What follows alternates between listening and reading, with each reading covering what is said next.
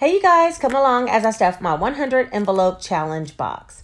So there's trackers within this box and I don't have exactly $9, but I do have a 10. So I'll go ahead and stuff that $9 envelope with a $10 bill. And again, I'm going to do the same thing because I don't have any change. For $39 envelope, I'm going to put a straight $40. And you'll see in just a minute, I'm going to put that $50 bill inside the $49 envelope because I've already stuffed the number 50. Anyway, if you stuff all the 100 envelopes, you'll end up saving $5,050. So this is a really cool challenge and you can pace yourself based on your budget. Follow along for more inspiration.